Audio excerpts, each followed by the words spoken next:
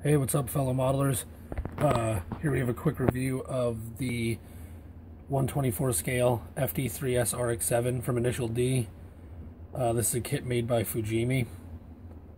This is my first Fujimi kit that I've ever had.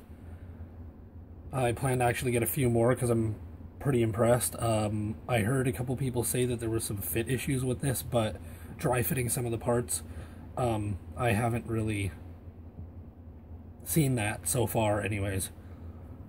The box isn't really anything special. It's got some cool art on it, very like manga inspired. This is the Project D version of this car.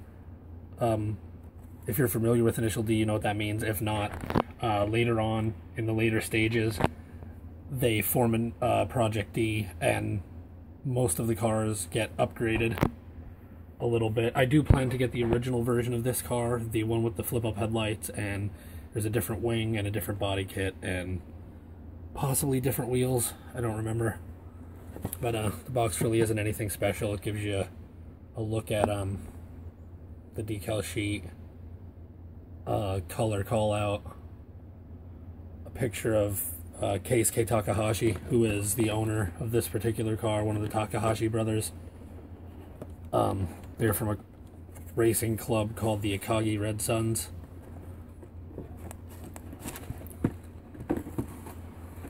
Open the box up real quick.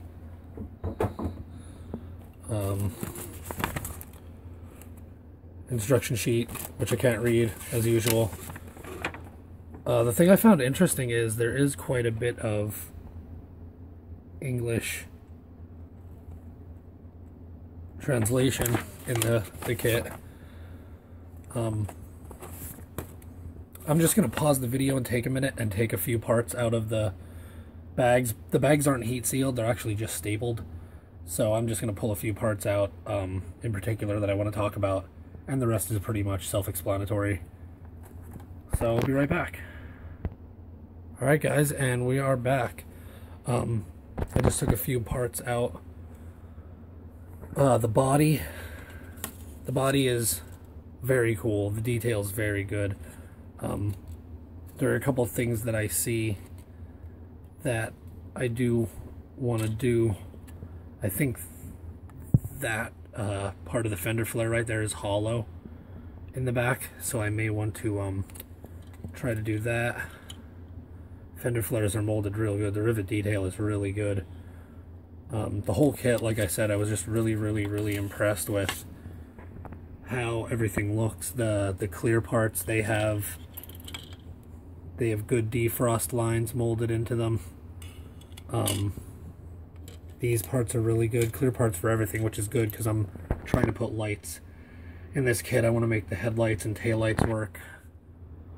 Interior looks really good. I think I'm going to get some flocking. Even though the doors don't open, I think I'm just going to do it for the fun of it.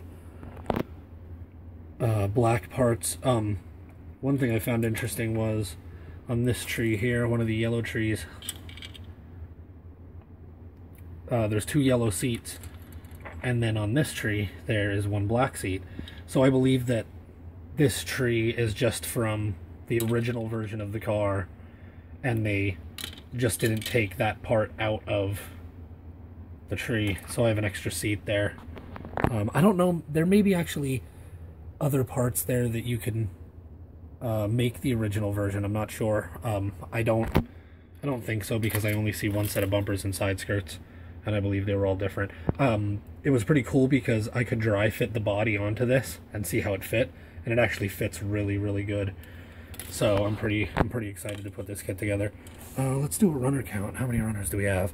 We have the body, 2 clear part runners, that black runner, the undercarriage and the chassis, and another black runner, and another black runner, so that's 3 black runners, and the chassis, which I guess is a 4th black runner, 2 yellow runners, and then the runner with the wheels and tires on it, which one of the things I am most impressed with.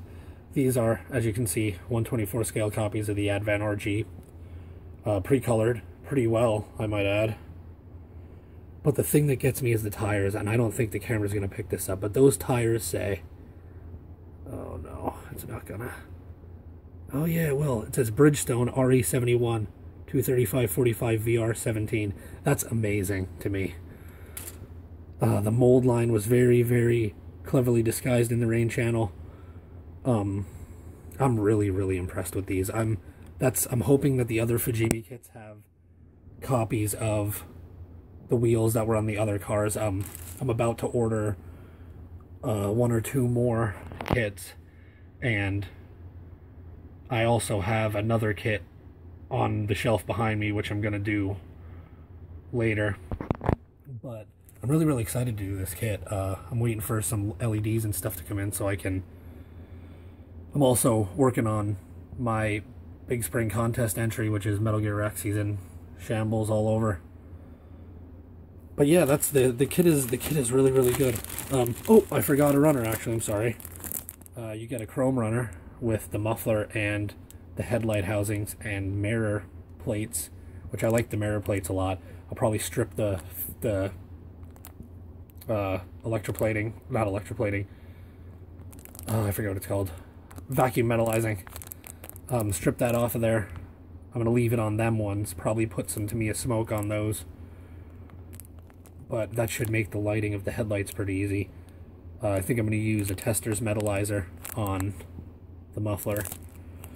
So that's another runner, and then we have the decal sheet, which includes an awful lot of stuff. No logos for the car, because I think at that point they didn't have logos on their cars. You just have the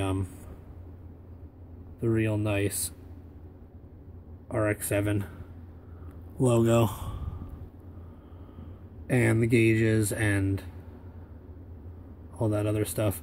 There's even key lock or door lock keyholes to put on. It's just really, it's really, really well done. I'm really, really happy with this kit so far. Once I get to actually start putting certain parts of the kit together, I'll get a feel for what the actual fit's like overall, but like I said, so far dry fitting that front bumper on, I was pretty impressed. It looks like it will be a really, really nice kit when it's finished. The hood does not open, so no engine parts to mess with, which is kind of a bummer, but I think I'm just going to get some mesh to put behind those vents. It has a... oh no, it doesn't have a black hood. For a second I thought that the hood was black. But yeah, it should be a pretty fun little kit. So that's pretty much it. They get a thumbs up so far from me on first glance anyways, and I'm hoping to pick up more and try them out. I love InitialD. I don't know about anybody else or if you're familiar with it, but it is a Japanese anime and manga about illegal street racing in Japan, downhill